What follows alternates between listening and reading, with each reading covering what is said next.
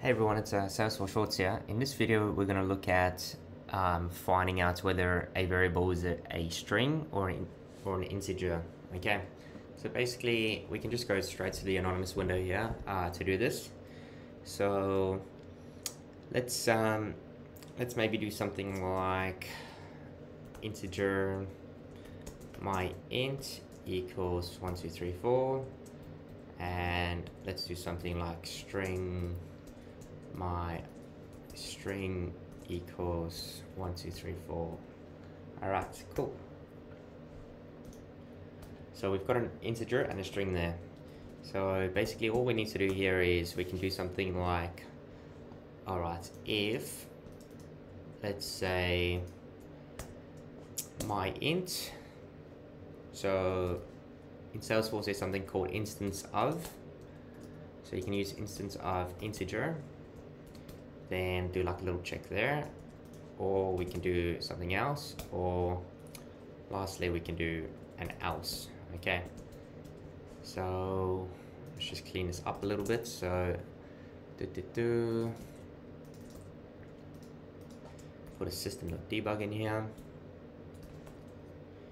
system.debug, and let's go in, oh yeah,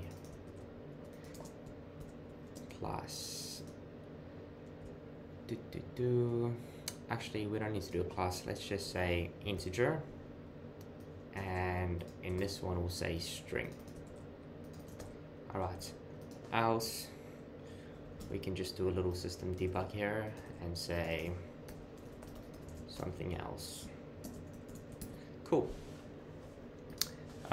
Let's maybe add like a boolean in here for something else. We'll call this bool, and let's go let's just go false. All right, so we've got boolean, which is false, and all of this other stuff. Okay, so first thing we're doing is we're checking my int, which is the integer.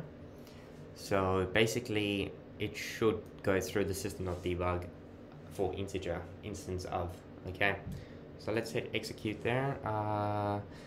Operation instance of is always true, since an instance of integer is always an instance of an integer. Ah, shit. Alright, so we've got a little bit of an issue here.